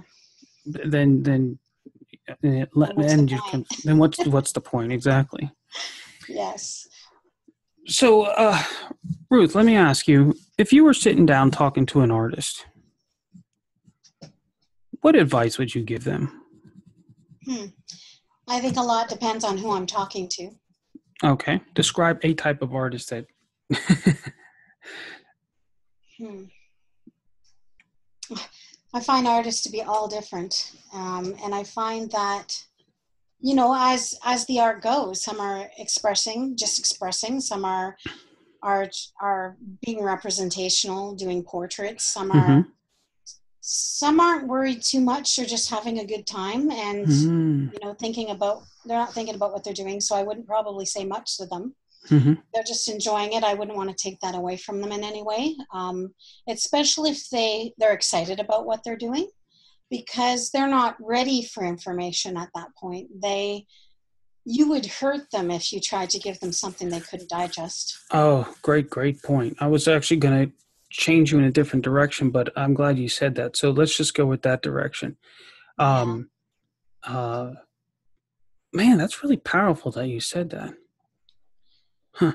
Have you ever read a book called Jonathan, what is it, Jonathan Livingston Seagull? No. Well, if you do like reading, it's a great book, especially in the art of metaphysics. Okay. Um, and it's really about tapping into a deeper level of spirituality, but Mm-hmm. ultimately coming back to if you feel led to lead other people, that there's a great responsibility. Um, So true. I got goosebumps everywhere. That's the truth. Because if you say the wrong thing yeah. at the wrong time, you could destroy a personality. That my voice will speak to them for however long Yep. until they can get over that if I was wrong. Yep. And so I try to be sensitive to the spirit of a person and where they're at in their journey. If I feel that they're really searching and they're very interested in what I'm doing, then yes, I definitely drop, you know, a thought here, a thought there. It's kind of like how you approach things. Think on this, think on that. If they Mm-hmm. can't go there with me, then I don't go any further. Yep. That's But if I awesome. feel that they can walk a little while with me, then I show them the side of the world that my perspective, Mm. right? And how that I want to experience and express it. And then go from there. Otherwise, I try to encourage everybody and where they're going, because that's their journey, and I may never cross roads with my journey as far as experiencing art the way that I do. Mm-hmm. But I know that no matter what they're doing and in what state they're at, whether they're going to be a master or whether they're just having fun, or will always stay the same, never change. I've seen hundreds like that. Mm. They're just enjoying themselves, and that's what's important. It's the energy that they have. So I Yeah. never want to take anything away from them, and if they want to learn, then I'm so happy to be able to share what I know. So I think I do have the heart of a teacher in that respect, but I don't try to overstep my boundaries, especially if that person feels that they have something they know and they want to express their own view on that. I don't want to get into a point where I'm like, well, I know this Mm-hmm. and you don't, because I don't understand everything. I'm only just experiencing it as it happens. And like I said, I may find that I don't know much at all, and that I'm just about to find out, right? So I think I approach life with that anticipation, and I hope people feel my energy. I feel that I share myself because I want people to see that journey, that it's a process. You're never there. It's, like what you mentioned about how much adversity that you faced, and how that you found that was one of the reasons why it kind of qualifies you to see things a lot better than somebody who may not have experienced something like that. And my whole philosophy on life is that the greatest things come out of adversity, and trials build character. Mm-hmm. And when we find that we're going through an awful time and we don't understand, I think that's when, I've experienced that I have to trust in a greater wisdom, and know that I'm not the first one that's had to experience that, but know that it's going to build something in me that will strengthen me in the long run, so that I'm looking, more holistically at it, and then I say, oh yeah, okay, I get that. Kind of how, like, when our calls didn't meet up today, I Mm-hmm. thought, okay, that's okay, because I may not be ready for that phone call, right? Mm-hmm. I might not be ready to say what needs to be said for me right at this point, or express myself in that way. So then I don't even think about it. I have no regrets. I really believe that somehow profoundly we're experiencing this life not for the first time. I think that it's being expressed at this point, but that it all is going to happen just the way that it was meant to happen, and so I find everything interesting for that reason. That's beautiful. Yeah, I'm in agreement with you on that. It's a strange thing, because there's a part of being, the ego wants to feel like, no, I'm in control. yes. And it's like, well, you're not in control of that you were born. You're not No, in control of, unless you kill yourself, right? right. Necessarily like your death. And there's just a lot of things you are in control of and you're not. Yeah. And when you only look at your, let's say, 80 years of life, or 90 or 100 or whatever it might be, it's very easy to feel that you are absolutely in control of everything. But when you Yes. step back and you just look at it as just something as 3, 5, 10 generations, and that you're just like, and that's small too. It's not Yeah. a long amount of time. It's a couple hundred years, right? Yes. But when you step to look back at your life, and you can envision maybe your children, your grandchildren, maybe even your great grandchildren, then you go back, there are, and you start to see patterns forming. Yes. And it's crazy. Like with me, I wasn't raised with my biological family. So when I went and I studied, and I start to see these biological generational things occurring, Yes. and I wasn't raised with them, Mm-hmm. I just find it hilarious. The Not spirit of hilarious, your but ancestors, yeah, in you absolutely. and your It, children. and my children. So it's interesting. I'll tell you two quick stories about that. Like one, 300 years ago, and I've mentioned this story before, there was a guy, same last name as my mom, who comes from this certain area in Spain. And it's just funny, like his name was Don Felipe de Castro. And when brought in by the king to restore the art academy, the Royal Art Academy, he said, hey, we got to focus on anatomy, which is what we're talking about, which I call representation and rendering, right? Mm-hmm. And geometry, right? Mm-hmm. Like composition, design. Like if you want to be great, these are the two things you have to focus on. And 300 years later, I'm running around, and I started teaching this stuff, and then I found out about him. Hmm. And I'm like, that's kind of creepy, right? Like there's a message that goes through the earth, Yeah. and somebody picks it up, and sometimes you're lucky Yep. that it flows through, your lineage, or maybe out of a certain area, Yeah. my brother, he's an international renowned illusionist, magician. Hmm. And strangely That's enough, interesting. yeah, exactly. What you do, yeah. Exactly. Parallels. And Mm-hmm. then strangely enough, that same area of Spain is where uh, the idea of like when we think of witches with the black hats and the big noses and the cats and the broomsticks, like that comes out of that area of Spain, right?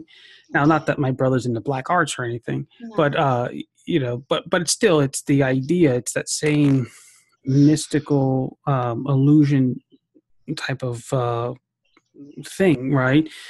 And so and then like one day I was like a few weeks ago I was talking to my son, and he's he's going to be 8 soon, and we were talking about him having a son, right?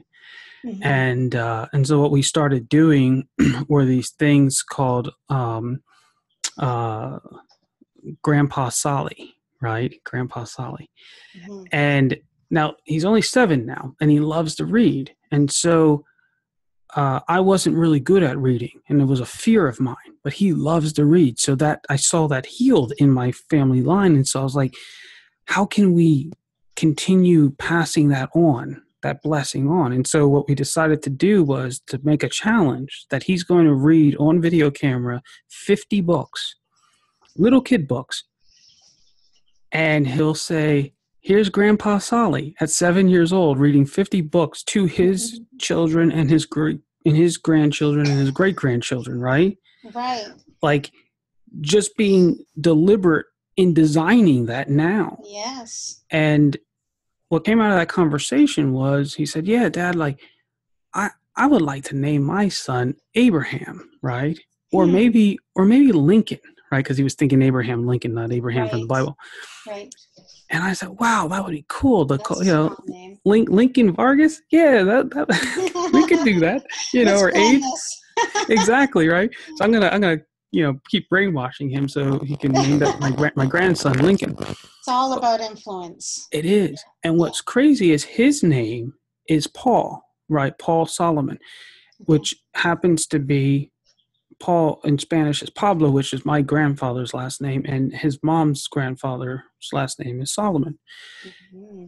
And yeah, and so my grandfather's name is Pablo or Paul, and his father's name is Libertion, which means liberty, freedom. Yes. Mm-hmm. And here my son, who's Pablo, right, wants to have a kid and name him Lincoln, because he set people free.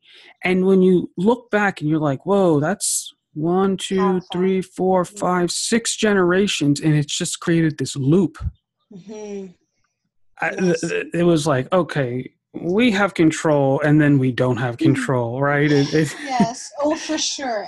All the influence factors in, though. It's very profound, because when you really when you realize it's by great design, then it can't fail. It's going to express what exactly. It's supposed to. It's going to have the effect that's necessary. And and somebody may say, well, you're brainwashing, you're controlling, whatever, right? But when we look back in terms of great design, cathedral building, from my understanding, like there's a cathedral that they put into plan, and they knew it would take 300 years to finish the cathedral. Yes. Right? So to have the foresight to actually put into motion the finances, the architecture, the generational commitments that needed to be in place to actually see this thing come to fruition.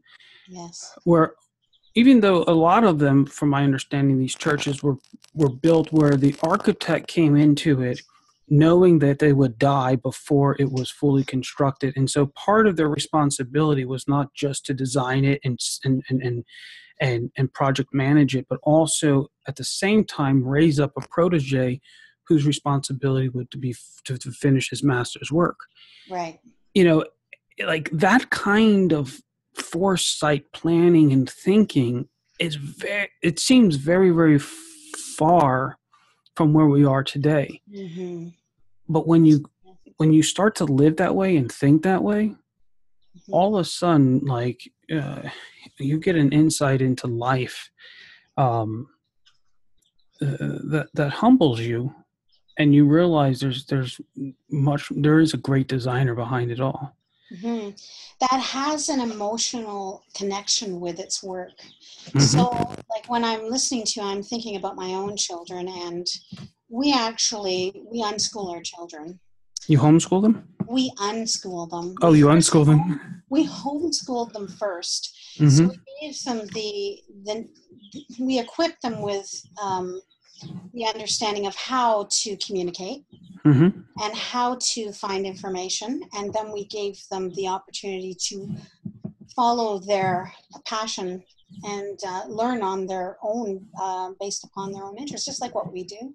Mm-hmm. And to trust them, to know that they're going to they're going to develop because we know that they already are who they are before they're even born. As far as we're concerned, we just get the blessing of watching this come to pass. But one thing that we really believe in is mentorship. We Mm-hmm. believe that if you see a gift in your child, you should pair them with somebody who understands that gift. Yep.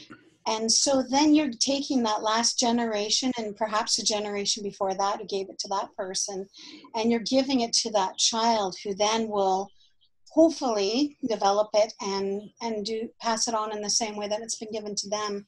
And I think the wisdom that we see now is that we've made a mistake just by making everything so abstract in the learning, with school and Mm-hmm. books, and without practical experience. It's like having a painting with no understanding of an experience of what it means, right? Mm-hmm. And Mm-hmm. so by giving them the practical, um, then they can experience it firsthand and take it from that point.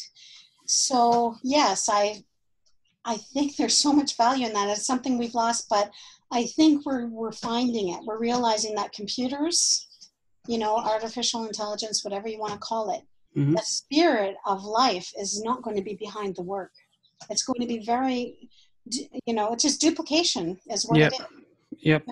There's nothing you can love about it because there's just no love in it. So the artists are coming out stronger in every medium. So every what can I say, like every profession. So every tradesperson, every person who has to design what they make, there comes another element that will attract people because I think it's a real person behind the work, or a spirit behind the work, or reason behind the work. Mm-hmm. I don't know how you want to put it. Mm-hmm. That will make it more valuable in every way to the person who appreciates it and will buy it.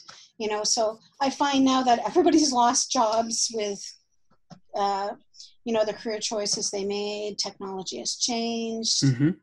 I'm just seeing so many artists come out and express themselves in different ways. And I think, wow, it's like the world's turning into a whole bunch of artists, that are creating in their history. And, they're just, I don't know, it just makes it so much more beautiful than it was. And then there's that other side of it. Well, yes, we need that. We need that structure. We need, we need our computers and these sorts of things, but only as vehicles to get us to truly express what we want. Indeed.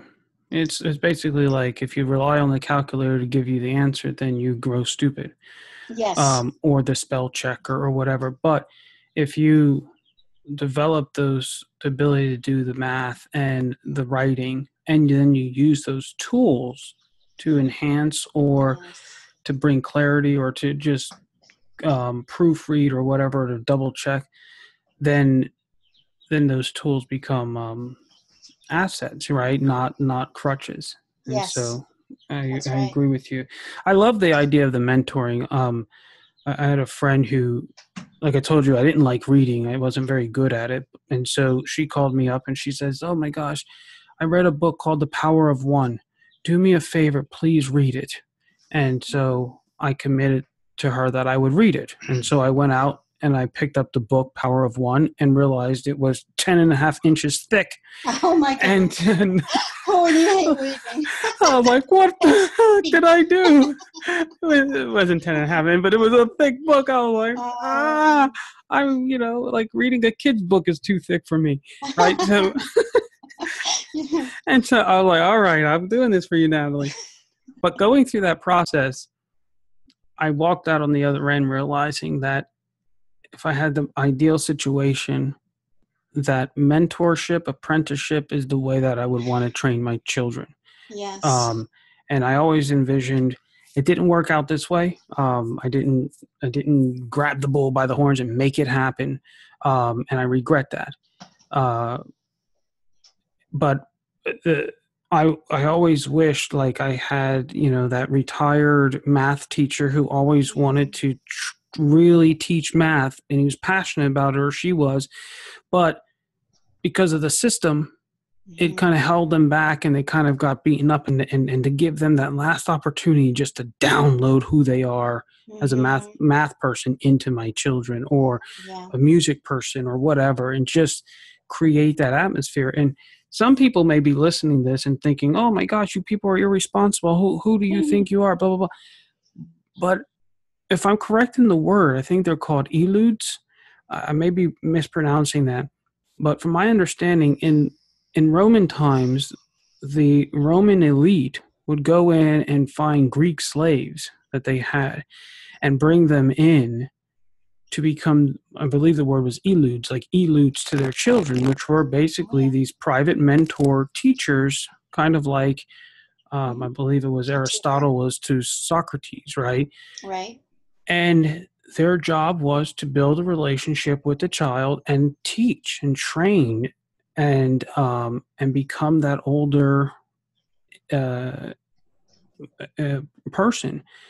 In our Native American tribes, the mom and the dad, the young adults would go out and hunt and run the society, but the older people, their responsibility was to educate the children, right? And pass on that wisdom. And yes, wisdom's a good word to use. Yeah, that, and so there's a lot of, like Einstein said, don't let schooling get in the way of your education. And I think yes, exactly right. And it's it's important. It's important to have both, I think. Indeed. Like our boys, they can search anything on the internet, and they can learn a lot. And they have books they can learn from.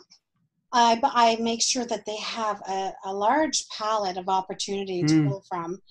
But when there's nothing like a human being. Yeah. And although that, save my son, he wants to, he likes the idea of smithing, blacksmithing, working with metals and whatnot. And the neighbor we have, he's a very wise old farmer that grew up, simply not very educated at all. But he understands the fundamentals of welding and, working with metal and stuff. And so what I noticed happened was when they went up to the blacksmith shop to look at, what do we have here, right? We have a forge, we have tools, the friend was saying, well, why don't you do this? And my son said, yes, but I realize there's a reason for that. Like he said, shorten a handle or something like that. I can chop that off for you. But my son went back to his book and he said, there's a reason why it's long like that. And so he's not depending completely on that mentor, but he is going to enhance him, his experience by listening to what he has to say, not to try to change the way the farmer thinks, but just to take what he knows already from his studies and when he goes to do it, so that he can take and sift the information, do what the guy says when he's with him, but also not to be afraid to be an individual with it and to do it the way that he wants to, right? Not in the sense that you have to do it this way. No, I don't believe that's ever the right way to go. I think you have to do it the way you want to, and you'll learn from your mistakes if you do it wrong, or you may find out something that's really neat that the person before you maybe didn't experience in the same way.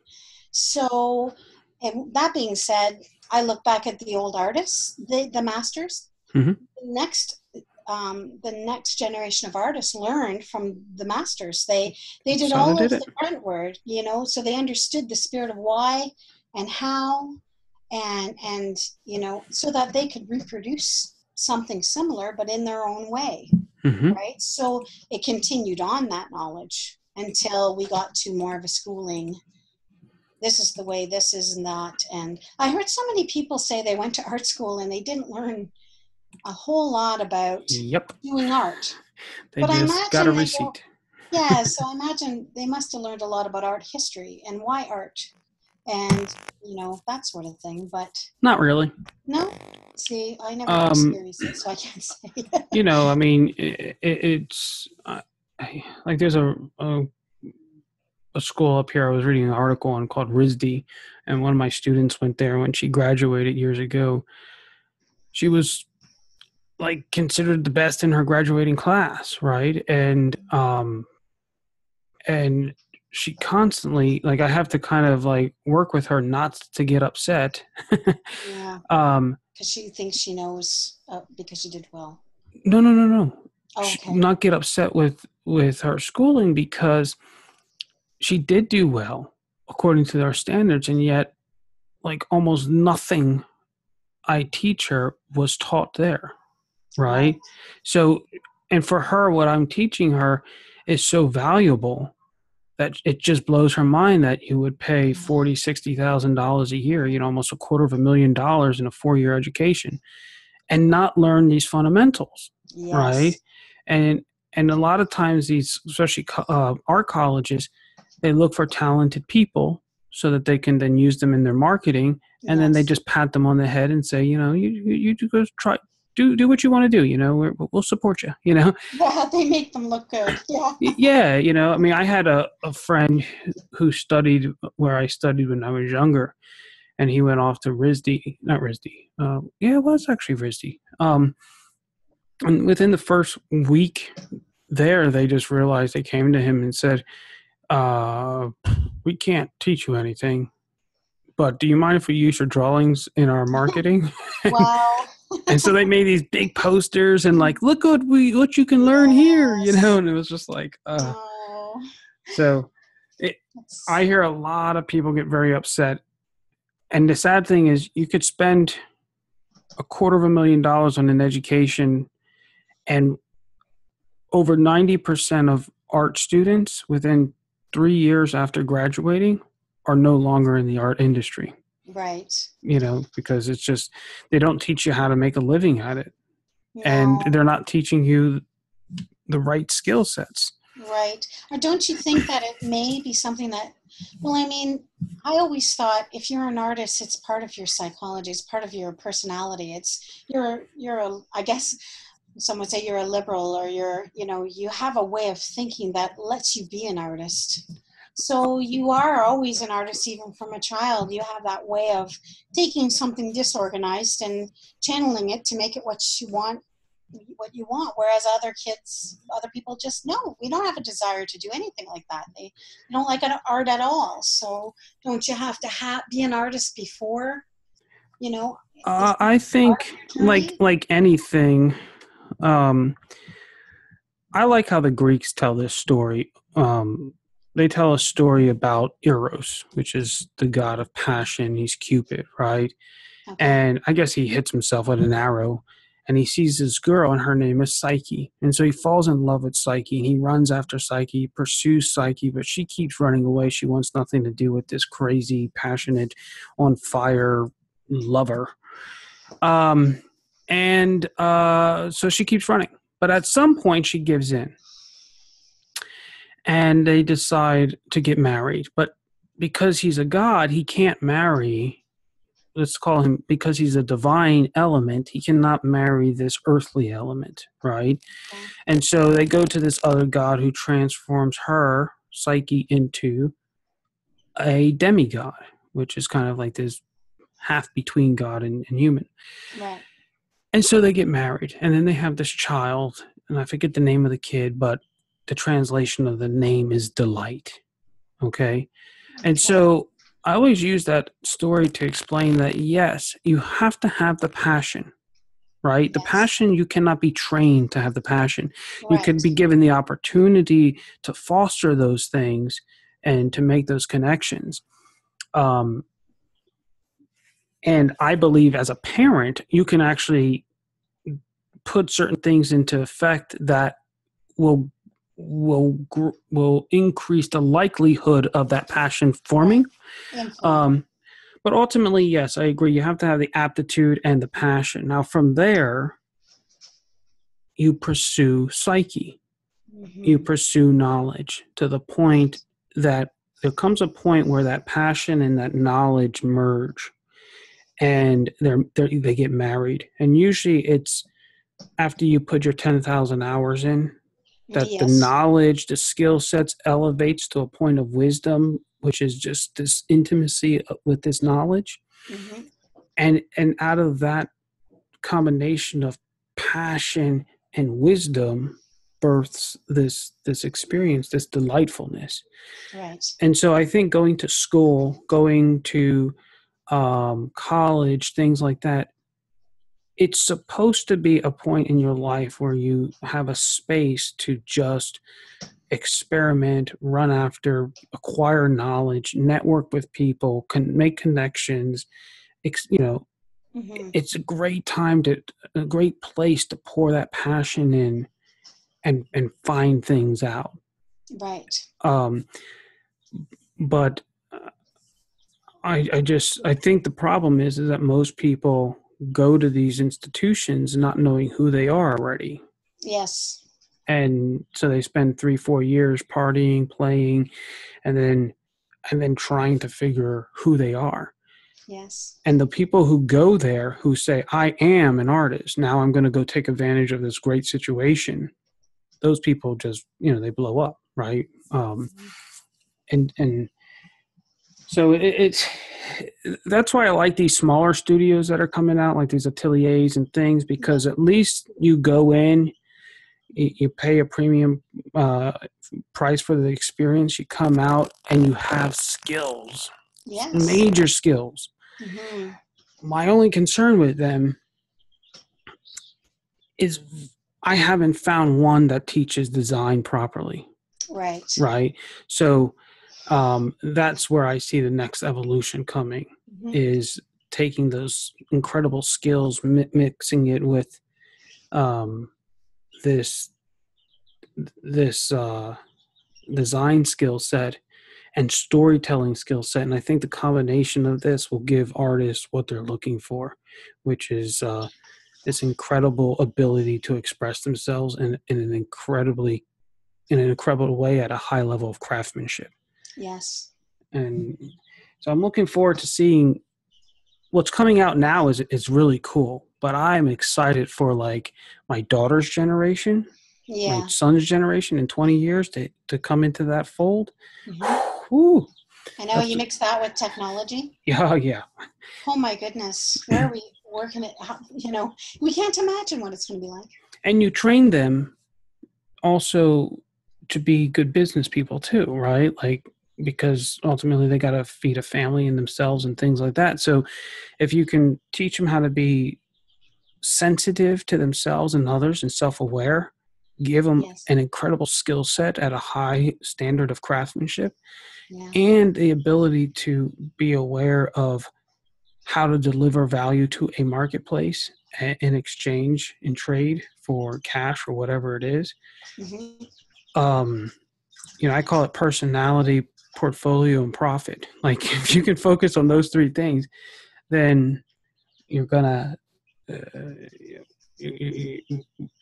I think we'll have an incredible movement of art again. Very powerful. I think that the three become one, and just that I always said that, well, when the work is valuable, then it will sell. I mean, you will benefit from it in some way. So I think that until that time comes, then you're on that journey of portfolio. First you have personality, then portfolio, and then you make money from it. Absolutely. I mean, you can have a portfolio and have a horrible personality, right? Yeah. And having a horrible personality, let me explain what that means. That does not mean necessarily that you're a mean, grumpy person. It could mean that you're a very nice, cheerful person, but you're just totally self-unaware. Yeah. Like, you just have no idea who you are, really, what's truly going on in the psychology of yourself or people. Yeah, You what are you might be, trying to say? Hmm. you might be friendly, and you might have a great portfolio because you're really, really good at not only copying what you see, but also copying all the expectations of other people and not knowing yourself. Yes, it's true. So the money will come, but we're still working on personality with a Yeah. lot of people, skill sets, Originality, right? originality. Exactly. Yeah. Because at the end of the day, your secret sauce is your story. Yes. You know, That's what that's Instagram's what all about, right? That's what social media is all about. That's why we do it. her story. Yep. Yeah, it's our story.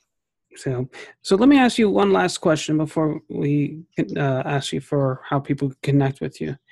In terms of story, if you were going to tell, if you were going to sit down at a big long table and you were going to engage in a wonderful, wonderful story about art and life, I'm kind of curious, what would everybody be eating at this table?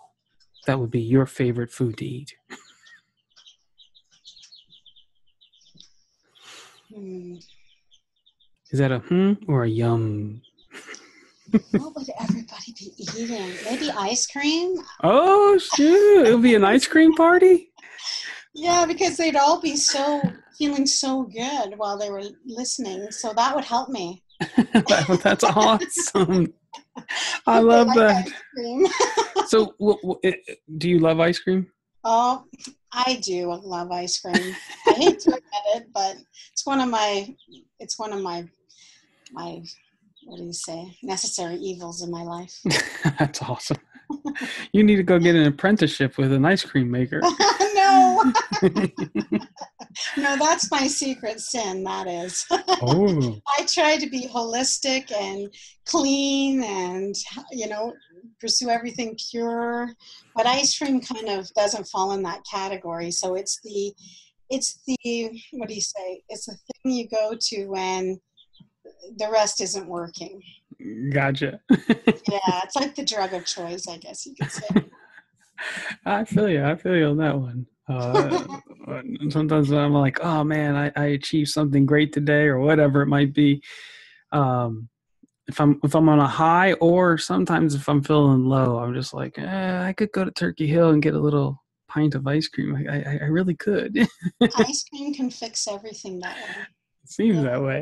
yeah. What's your favorite kind of ice cream?